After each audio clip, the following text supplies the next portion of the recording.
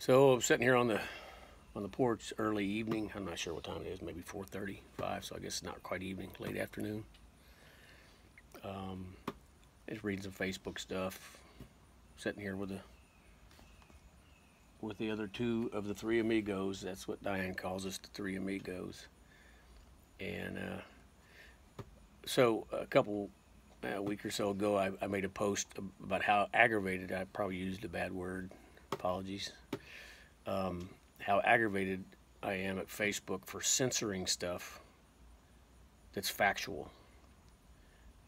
And I don't say it's factual because, it's something that I couldn't substantiate, but one of the things I shared a couple weeks ago was a video of Dr. Fauci himself. Some congressional guy was quizzing him on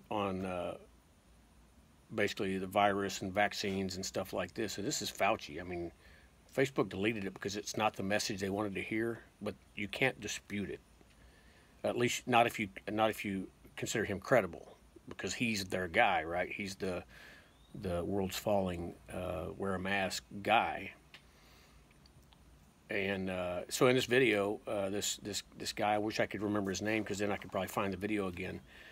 The guy that was I won't say interrogating, but he was holding him pretty hard to task on the questions. He was trying to pin Fauci down on the virus and viruses in general, and he asked Fauci, how long is the fastest a vaccine has ever been researched or a new one and completed. And Fauci, man, he was dancing around, did not want to answer it, but he did. He answered it, and he finally said that 18 months was the fastest that's ever been done. 18 months. But Fauci, for some reason, I'm not sure why he volunteered this, but he went on to say they never got a chance to really put it to use to see if it was effective because it was for the Zika virus, and the Zika virus went away before they could really implement the vaccine. So there's some humor in that, but God works in mysterious ways, right? So that was one thing, 18 months, and that one hadn't even been tested. So the gentleman went on to continue to question him and said, okay, so what's the average time to field a successful vaccine? And Fauci, man, he didn't want to answer that one at all. He like I said, he kept tiptoeing and danced around it, and the guy held to the question. And Fauci said the average time to field a functional vaccine is 6 to 7 years. I'm not making this up. I mean, if you know me, you know I'm not a liar. You might not agree with things I say, but I wish I could find this video again, and maybe I will be able to. If somebody else does, by all means, share it with me. So 6 to 7 years. So that brings me to this what we're doing now. I think they'll beat that by a fair margin. They're talking about having some stuff coming fairly soon, which is promising to some and scary to others. I certainly won't be getting in line, but so let's talk about masks. I mean, I put something up the other day about, I don't know why it occurred to me, because it just in my brain, the mask thing is just, there's something flagrantly wrong with it, and I'm always trying to figure out how I can articulate what that might be. And you probably saw my post the other day. I posted something about CS gas. For those people who don't know what CS gas is, it's tear gas, the same stuff that law enforcement uses or whatever. But if you're in the military, you know very well what it is, because you go to the gas chamber at least once a year. And I'm here to tell you, of course, you're wearing a nuclear biological contaminant mask, and if that thing's got a little leak in it, you know it, and you're miserable, because that stuff is nasty. And so my point was, a molecule or molecule of CS, I'm going off of memory, but I'm pretty sure I remember, was approximately 420 micrometers in size, whatever that means, but the scientific stuff, I didn't make this stuff up. 420 micrometers. And so I asked in my post, you know, if you've ever experienced CS or tear gas, would you expect a cloth mask to, would you put that on and feel safe? Nobody really answered. Certainly nobody questioned it. But I know what my military friends would say. Even those are maybe deniers, they'd say, hell no, they wouldn't put a cloth mask, N95 or otherwise, on and hope it would protect them, because it'll seep right through that like there isn't nothing. Now, we're not talking about gas that's projected. We're talking about it's just kind of in the air, because when you go to the gas chamber, it's not like sprayed at you or anything like that. It's not like pepper spray that people carry for defense. It's not a projected thing. It's just floating in the air, much like this virus is going to be, right? So 420 micrometers for the average size of a CS particle. And so then I looked up the average size of a virus, of this COVID virus. It's 0.125 micrometers. And I think I did the math. I don't remember what the number is. It's like 3,000 or 4,000 times smaller than CS. So what good is a mask going to do for virus that is 3,000 or 4,000 times smaller? So people say, okay, you know, droplets and all that. Forget droplets and all that. You know, if it's coming out of your mouth, it may or may not be in a droplet. It doesn't have to be a droplet. Even if it is in a droplet, is the mask going to stop the droplet? And I said, well, that's why both people wear a mask.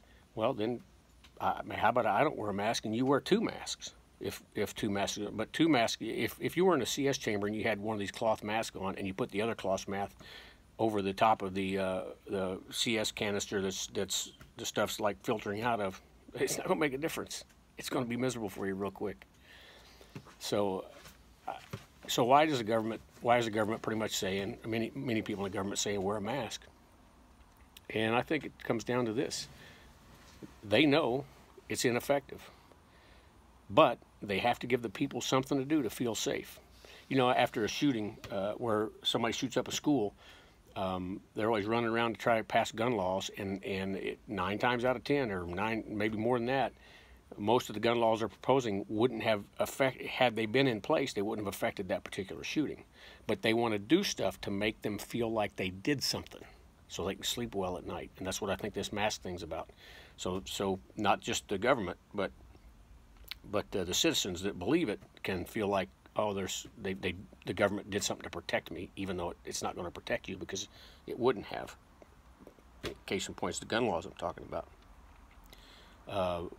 You know, and I study the gun thing quite a bit, as y'all know. So I'm biased, of course, but only because I can see when they want to pass a law that had nothing to do with that crime.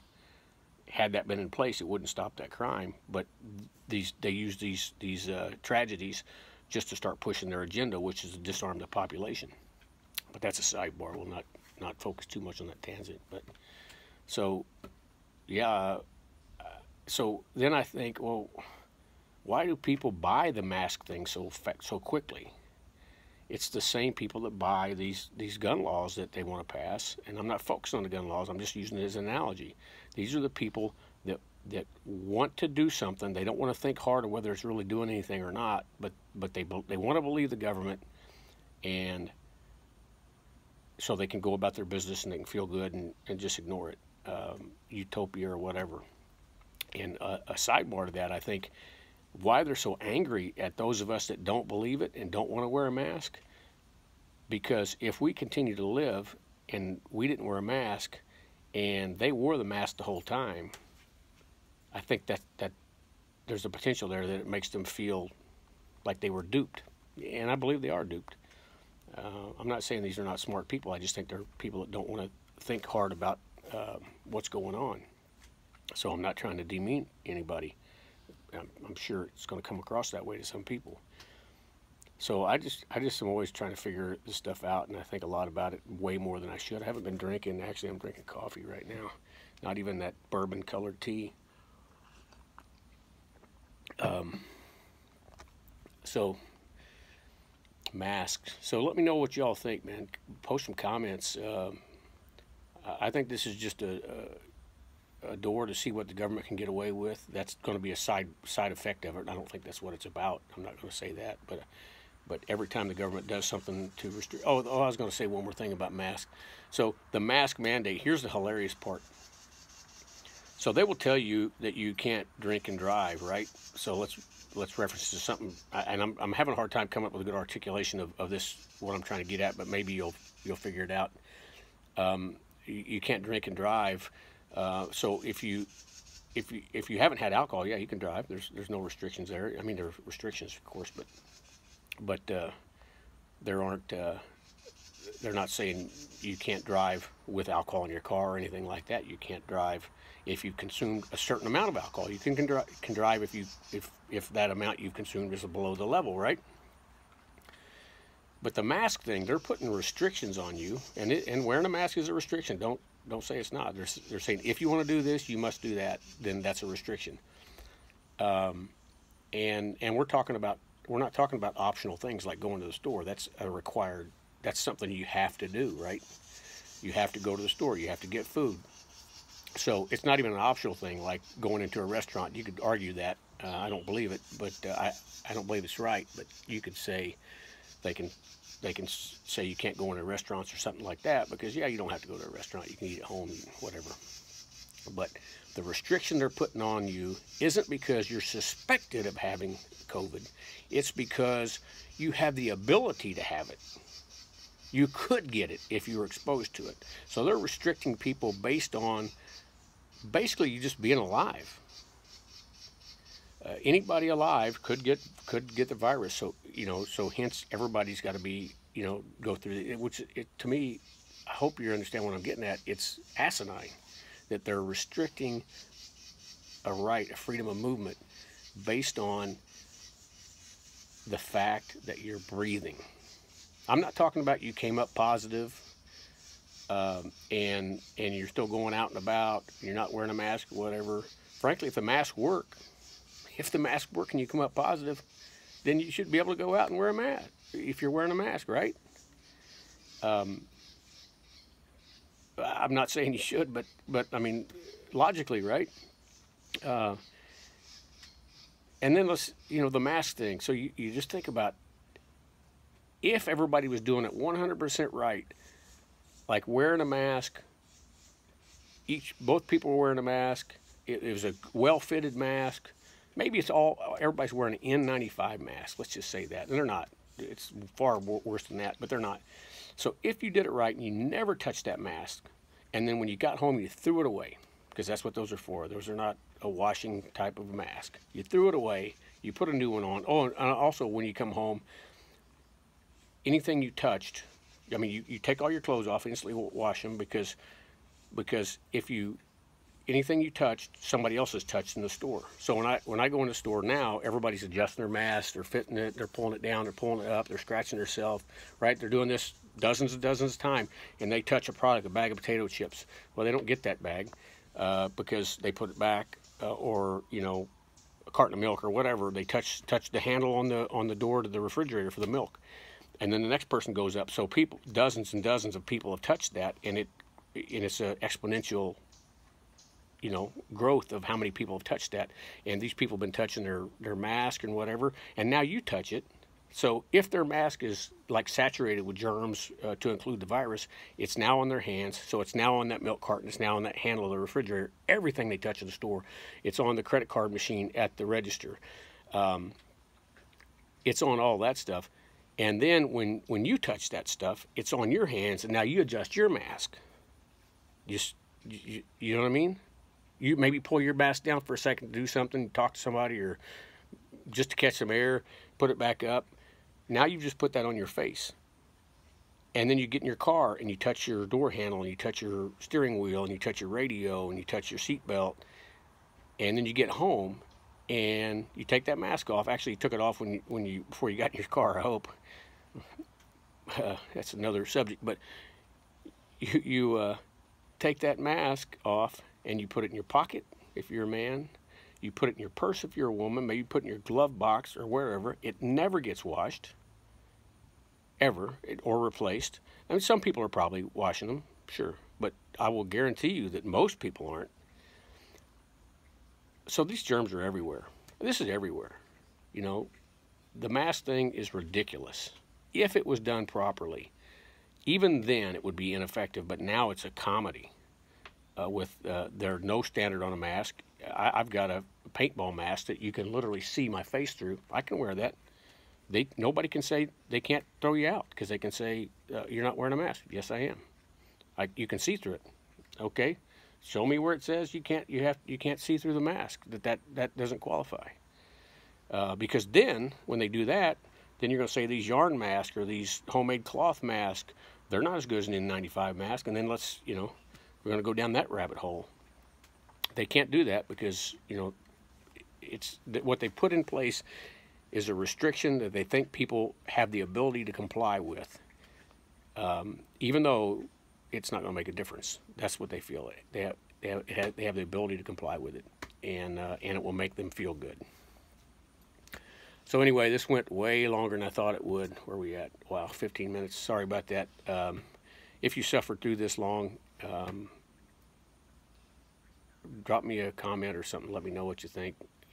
Where did I stumble as far as it didn't make sense, or you don't agree, or maybe you do agree, or whatever. But I'm pretty convinced. But at the same time, I still listen to other people that have different views. I'm not going to say my mind is super open on the issue, but yeah, it's kind of a nightmare, and I don't think it's going anywhere. I see this 6 months down the road being the same as it is now. So hope you all have a good evening, and we'll talk to y'all later.